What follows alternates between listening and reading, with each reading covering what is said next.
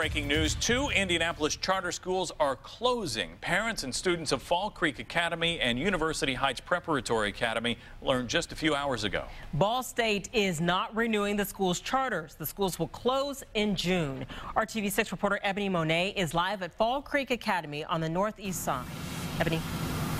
They are wrapping up parent-teacher conferences here at Fall Creek Academy tonight, so we've gotten a chance to speak to a number of students and their parents, and they tell us that they are very disappointed about this news that they just found out today. We also spoke to administrators, and they tell us that this decision by Ball State leaders comes down to academic performance.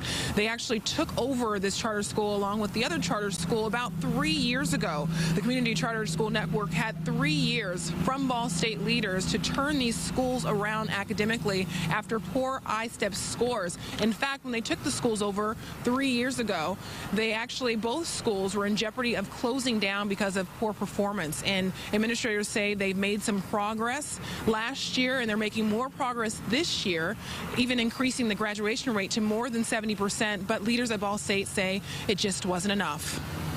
These are a group of children that we know well, we care about deeply, and frankly we have a great group of teachers that are committed to serving the needs of our kids. So whenever the great magic of an educator is getting to know kids and feeling that sense of progress that they make, sure there's frustrations along the way.